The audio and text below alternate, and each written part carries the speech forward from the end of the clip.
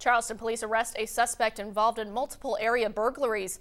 Good evening and thanks for joining us. I'm Kaylee Custer. And I'm Jesse Gwynn. Police say the suspect is accused of breaking into several churches and businesses. Now, as I found out, those places are changing up their security measures by adding more locks, lights, and cameras.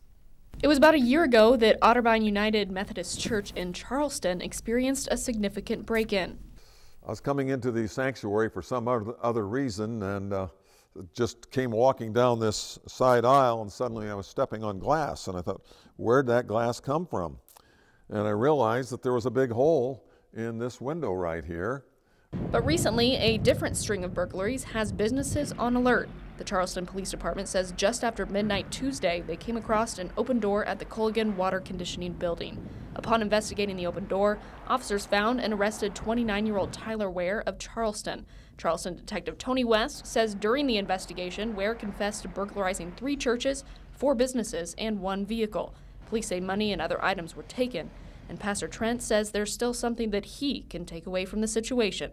These are the people to whom we have been called to minister, people who feel desperate enough that they have to steal. Charleston Detective Tony West says Ware previously served prison time for business and vehicle burglaries in 2007. Police are also looking at other burglary cases to see if Ware is connected. He'll go to court tomorrow.